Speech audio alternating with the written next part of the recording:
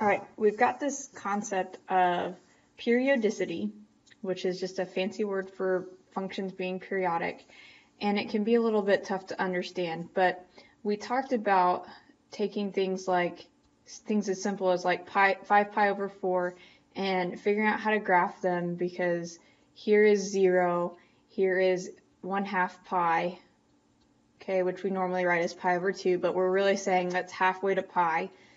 Pi is over here. This is 3 pi over 2 down here, which is like 1.5 pi.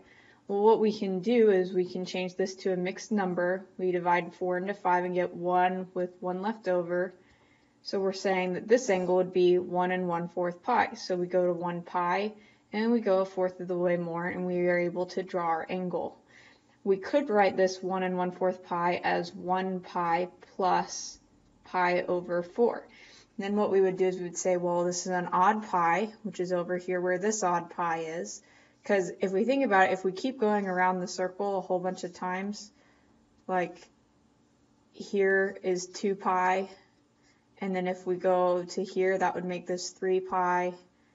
If we go around again, we can say this is like 4 pi.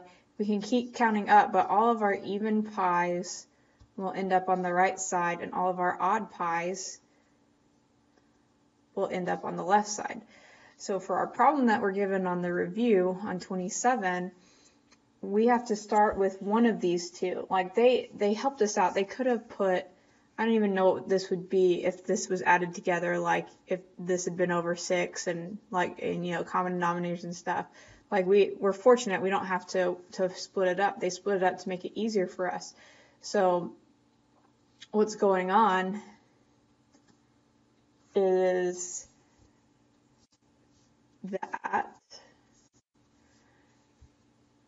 this is an even pi. We don't care how big of a number it is. We just care that it's an even number of pi's, which means that we start off over here at 0, okay, because 2880 pi is over here.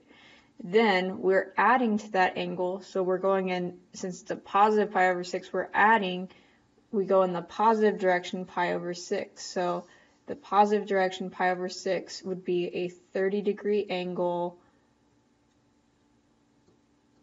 in a positive direction. That allows us, since that's 30, to create this special right triangle. So 1 is across from 30, square root of 3 is across from 60, 2 is our hypotenuse. They want tangent, tangent's opposite over adjacent. So that's 1 over the square root of 3, or if you rationalize, square root of 3 over 3. So we just have to break it up basically into like a mixed number if it's not given to us already, like this broken up. If it is broken up like this, you have to say, is it even or is it odd? And then how much do I need to go after that? So you can draw your triangle and evaluate.